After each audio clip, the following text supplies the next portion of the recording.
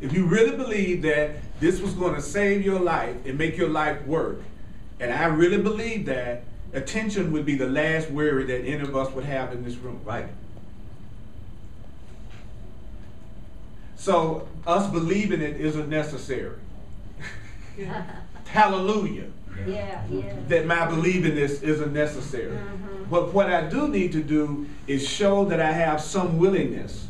And my saying I dedicate all thought to union is showing spirit, God, the universe, I am willing, I am open, I'm ready to have that new experience. I wasn't just talking again like I've done in the past. I'm actually willing to do something that's symbolic of my willingness to have my life be different.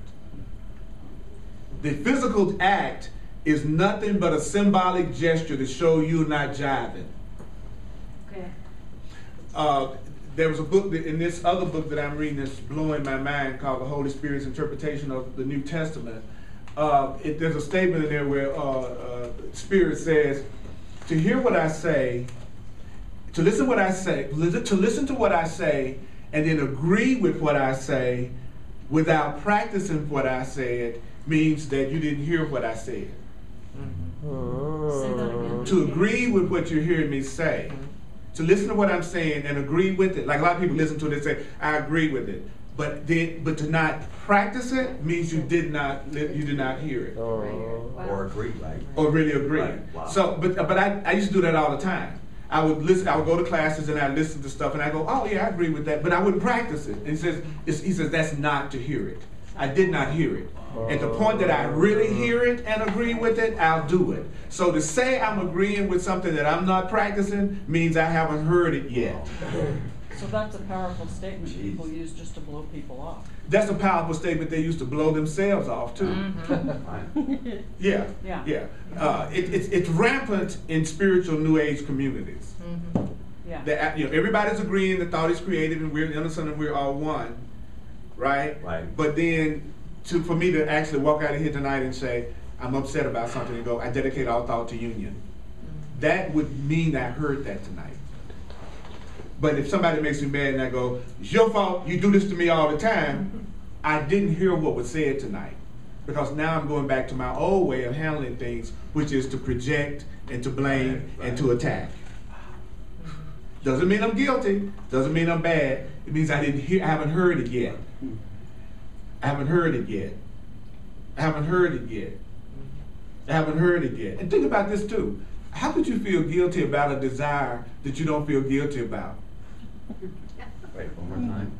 How could you feel guilty about a desire that you don't feel guilty about? Like a lot of times people will tell me something that they desire and something they like to have, and they feel guilty about it.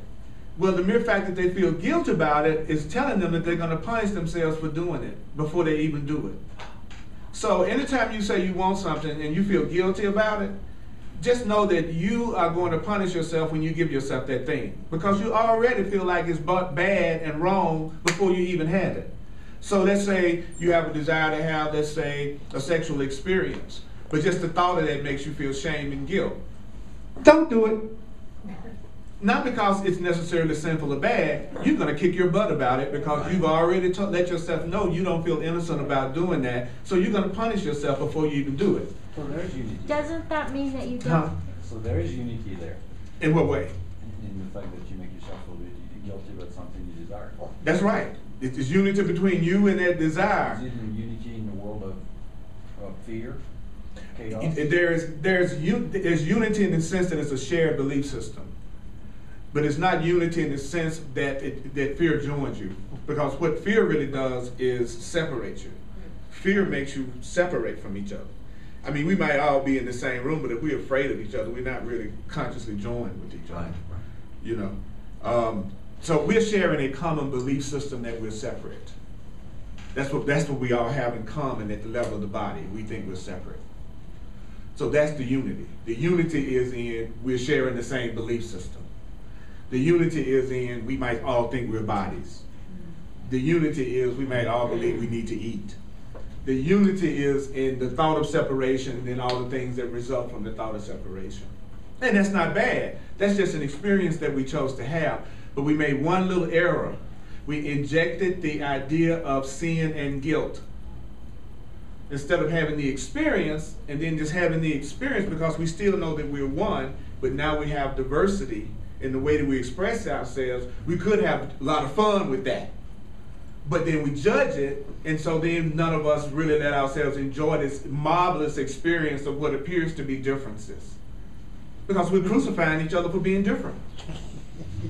Right? Right. Yeah.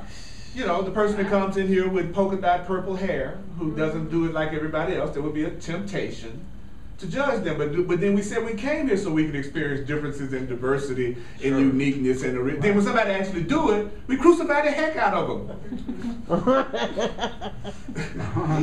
You know, so the first step toward unity would be me not judging you for your individual expression of who you are. I like to be around people who are edgy. I love to be around people. Normal people are completely predictable. Right. So there's not a lot of surprise with them. You know, it's like they've accepted the official script of what they've been told they should want, how they should act, what they should do. So they're following the script. And because they're following the script, you know what's going to happen before they even do it. There's no surprises. You meet somebody that's trying to express their individual expression of who they are, then you never know when the rap is going to pop out the hat. And they're always satisfying and thrilling because you know you won't say it with each other. So you're not worried about whatever the expression is being something that wants to hurt you. But since you don't know exactly what it's going to be, it's exciting. So in a sense, if I want to have an exciting life, I've got to be edgy. I've got to be willing to do a little risk. I've got to be willing to do some things that everybody else may not always understand or approve of. Nice. But it's really interesting though how sometimes people who are the most dull and routine want the most exciting people. Yeah. Have you ever noticed that? That sometimes the people who will tell you they want the most exciting people in the world are the ones who don't do anything exciting.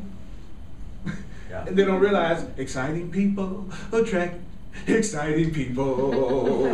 Fun people attract fun people. You know? But it's like, I'm going to be quiet and I'm not going to speak to anybody at the party and I'm not going to smile at anybody and I'm not going to talk to anybody and I'm going to shrink over in the corner and I'm going to even judge what I'm seeing them do. And then I wonder why when I leave, I say I didn't have any fun at that party and nobody came over and talked to me. And you see people do that. You know, because they don't realize that what they're giving is what they're asking for. People are not seeing an inviting energy and they don't respond, but they feel like people weren't friendly. And I say, well, how many people did you go up and speak to? When people say that to me, I always say, well, people weren't friendly at the party. Who did you speak to? Who did you talk to? Who did you introduce? Nobody. They just should have come over to me. You know, or people who want to have a relationship who never leave home.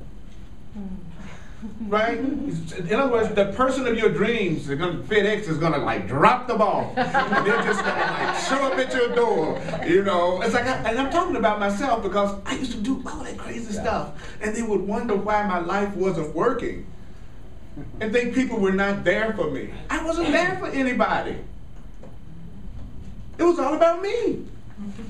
It's great. It's really cool. I'm so glad now that I can forgive myself for what I didn't do, actually. Because you're all innocent. We didn't know.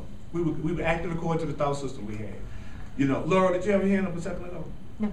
You didn't? Okay. I had a question about if you're feeling guilty about something, you probably don't really want it. Is that true? I think that's true too. I think so. Elaborate on it from your point of view. Like, how does that seem like that to you? I don't feel guilty anymore about a lot of stuff I used to feel guilty about, so I can't think of an example. But I think that when I did, I really didn't want it. I was pushing it away because I felt that way. Isn't that interesting? Either I was pushing it away or I was accepting it and then punishing myself for it. That was the way I was dealing with my stuff. It was either I felt really, really guilty, so I better not do that, or I felt really, really guilty and I do it and then make myself feel guilty about it. Yeah.